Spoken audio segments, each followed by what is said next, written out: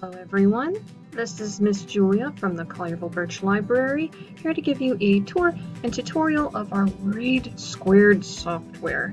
So this summer, for our summer reading program, we won't be having any paper forms or volunteers in the library to help log your reading.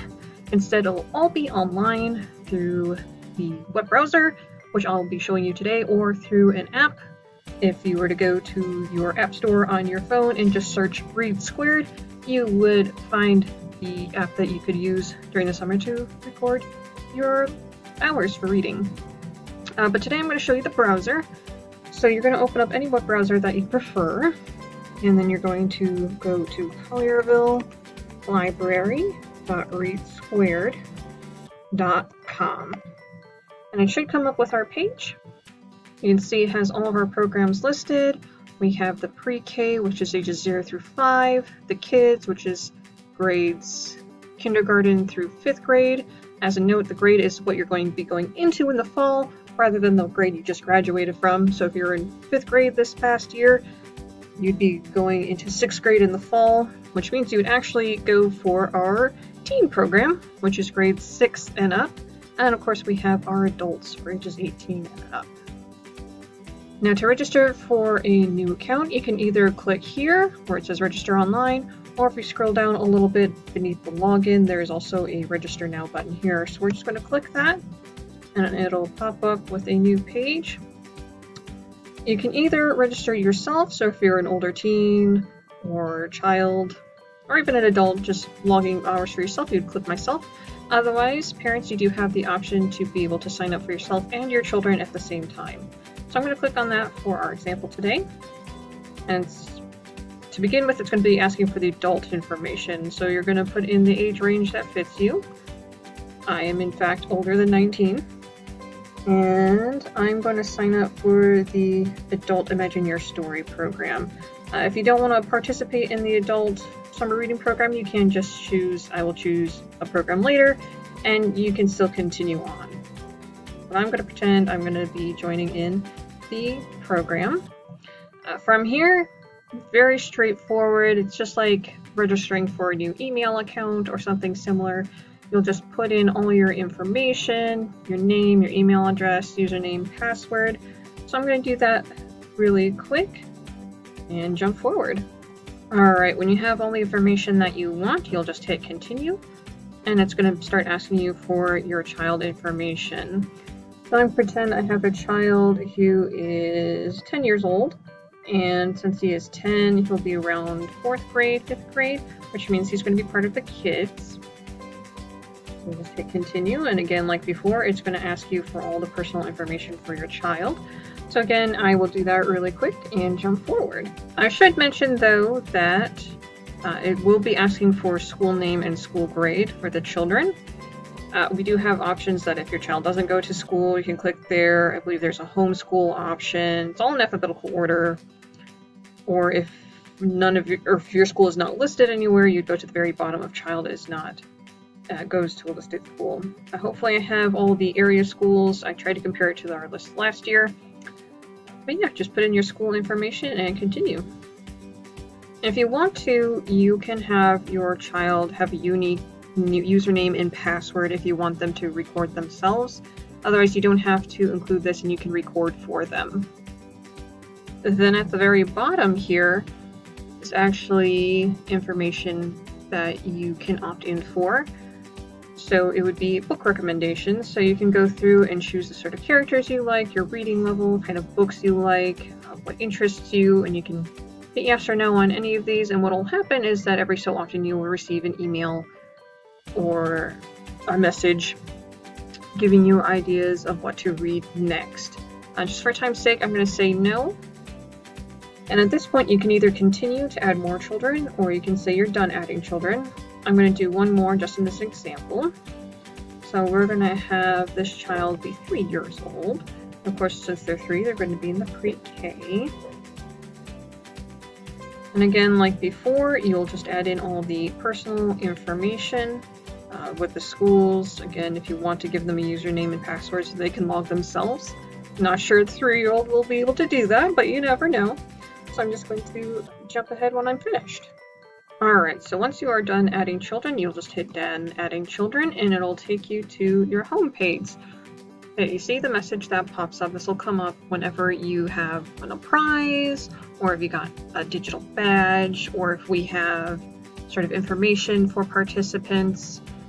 You can see here it says they've won 2 prizes and they're waiting to be picked up at the library. So I'm just going to close that out for now. And you can see that if you had not enrolled in a program, you can actually enroll here. So it's very easy. Just hit enroll and choose the program you want to enroll in. I am not in pre-K. There we go. And then we enroll.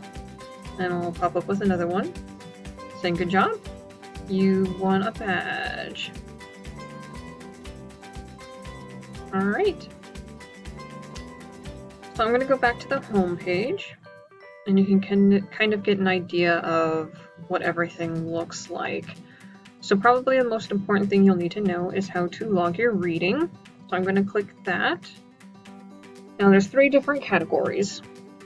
So the minutes will be specific to the teens and the kids in grades 1 through 5, or K through 5 rather. They're all going to be doing minutes and hours for their registration. For the pre-K, I actually did a little different this year. I decided to do it by picture book or by book. The difference between these two, of course, is that picture books have the pictures in them. They'll be like the Eric Carle books or Mo Willems. The books themselves are going to be chapter books. That'll be your Harry Potter, Nora Roberts, things like that. So I'm going to pretend we're going to log some picture books. And you can see here that you can actually log in multiple people at once down here. So say I read to little Lucy, the Very Hungry Caterpillar, for her bedtime story. I could count the book for both myself and little Lucy at the same time. So I can just type in the Very Hungry Caterpillar, and it actually pops up to complete it for me, which is very nice. I can say I finished the book, and if you wanted to, you can add a book review too. Let's see. Now you can see up here, they'll actually tell you that you require 100 characters. 100 characters isn't too much, like a long sentence, just to describe how you felt about the book. I'm actually not going to do a book review. So once you have all the information in, you can then submit, and it'll tell you that we saved the information. So I have learned, or we have earned points, both Lucy and myself, and we can continue as we like. So just to show you what the minutes looks like, we're going to say I read for 60 minutes with Harry Potter. And let's see, we'll do the Chamber of Secrets. J.K. Rowling is the author. And I have not finished the book. So of course we're going to add that to Mr. Bob Trumpy here and submit. And we have saved the activity. We've earned 60 points. So as you earn points, you're going to earn various things. You'll earn prizes. You'll earn these lovely digital badges down here. You can see which ones you've earned by if they're colored in or not. So we have gotten the registration badge, but we haven't gotten anything in like A to Z films here. Other things they might be interested in would be the missions. So these are sort of extra things that you can do.